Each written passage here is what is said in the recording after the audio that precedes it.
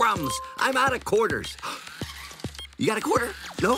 Hey, how about you? You got a... Excuse me. Excuse me. You got a quarter? Aw, man. I know who always has money. Moneybags Marco. 27 cents and 2 pistachio shells. I got some cash. Marco, how much money is that? It's like 650 bucks. And then there was that time he tried to save the Bounce Lounge. But I thought we had... Wait! Oh, I've never had more fun in my entire life! Yes! We did it! The Bounce Lounge lives forever! Now let's party! And remember the time he tried to pay for the cab ride? Hey, up there! How much for a ride to Emilio's Pizza?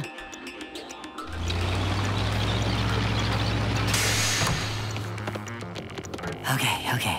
But it seems a little suspicious. How does he always have so much money? The answer involves a revolution, an action figure, and a beautiful princess named Princess Marco Turdina. You see, St. Olga's used to be one of the scariest places in the multiverse.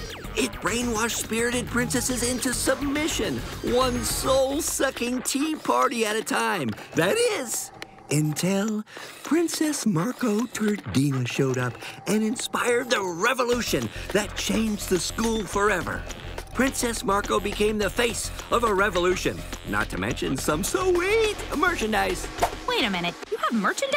Yeah, I get a $650 royalty check every month. There you have it, folks. A royalty check. Remember, it's not criminal to be an individual. I'm gonna give him a call. Marco! Marco! We don't have phones here.